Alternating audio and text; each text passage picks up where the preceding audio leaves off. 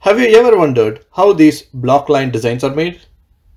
These are referred as retro lines or 3D perspective lines. Look at these top layer shapes of different color and these middle ones. They trick the brain into thinking it's 3D. Creating the regular shapes that are available in PowerPoint is easy. By looking at the upper shapes, you might think there is a trapezoid shape that can be used, but it does not help. You can adjust the width of the top edge, but cannot change the angle of the side lines to bring that perspective. In this video, I'm going to show you 3 simple PowerPoint hacks that lets you make these block lines in perspective and how to create the edge shadow effects that gives the 3D look.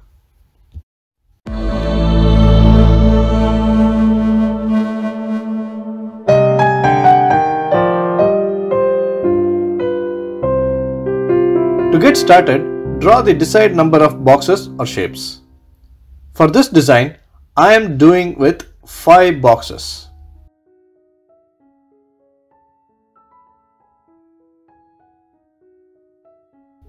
You can have them all together or with a small gap.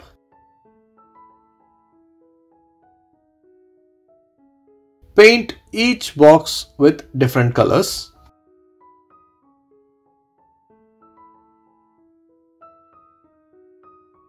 Next, duplicate all those 5 boxes by pressing Ctrl D in your keyboard and increase the height of these boxes. This would give a close-up look. Align them with equal vertical distribution.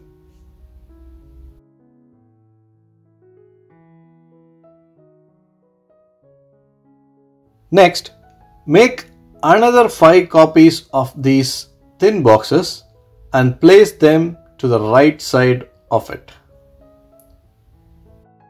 Here comes your first hack. To create those perspective lines, you need to connect the right edges of the thin boxes to the left edges of the big boxes. Before we do the first hack, zoom into the slide as much as possible so all the edges to connect are visible. Now, select a box from the middle, go up to the Shape Format menu, click Edit Shape and then Edit Points. This brings 4 black dots on the 4 edges of the box. The left side edges are already connected. So carefully hover over the mouse to the black dots on the right edge of the box. Click and drag them over to the left edge of the big box. That joins the small thin box to the big box.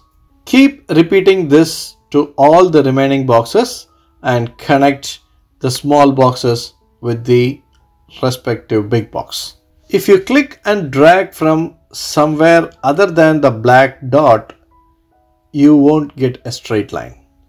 But you can use that to make freeform designs. I have another video that exactly shows how to create freeform shapes with the same technique. Do check it out.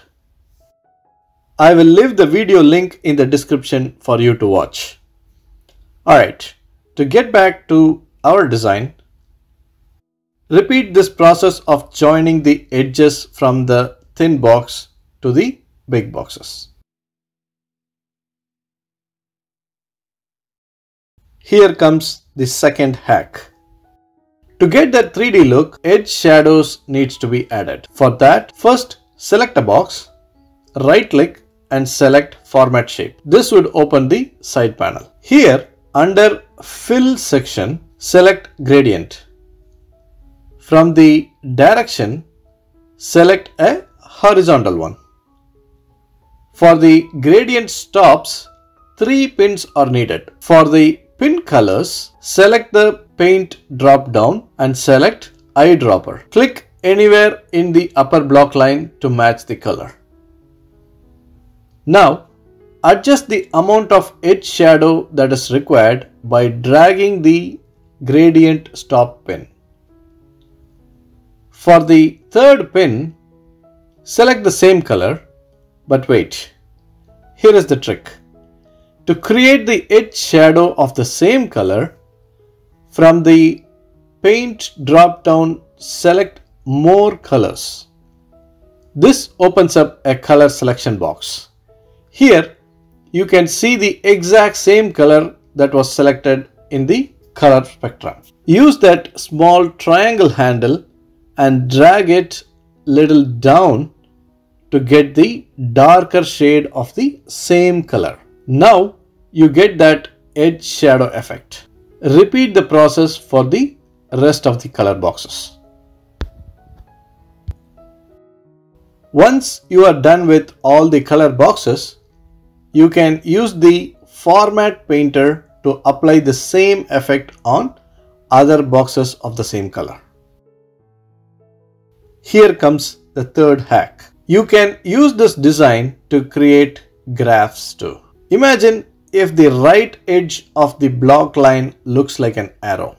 To do that, select the box. From the Shape Format menu, click Edit Shape and click Change Shape. And now select the desired shape. Click the rest of the boxes and on your keyboard, select Ctrl Y to redo the same action.